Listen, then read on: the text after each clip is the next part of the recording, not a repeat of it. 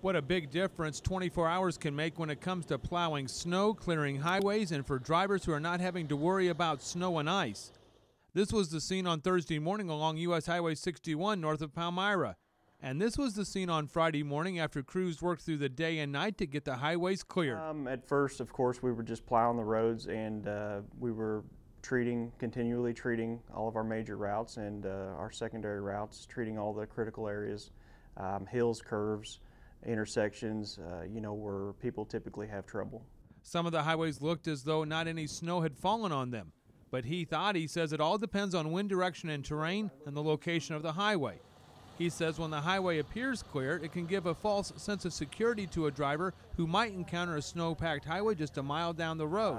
The trouble with this storm, we had a lot of dry, clear patches that give the motorist every indication that it was okay to drive the speed limit.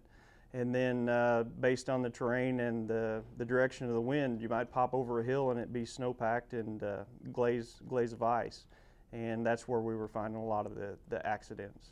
He says when MODOT plows get caught up in the delay along a highway due to an accident, it prevents them from finishing their route, and in turn that makes those driving ahead of the plows a little more susceptible to possibly driving into an area that hasn't been plowed or treated. He says drivers need to take their time and not be in a hurry. Jim Whitfield, KHQA News, Hannibal.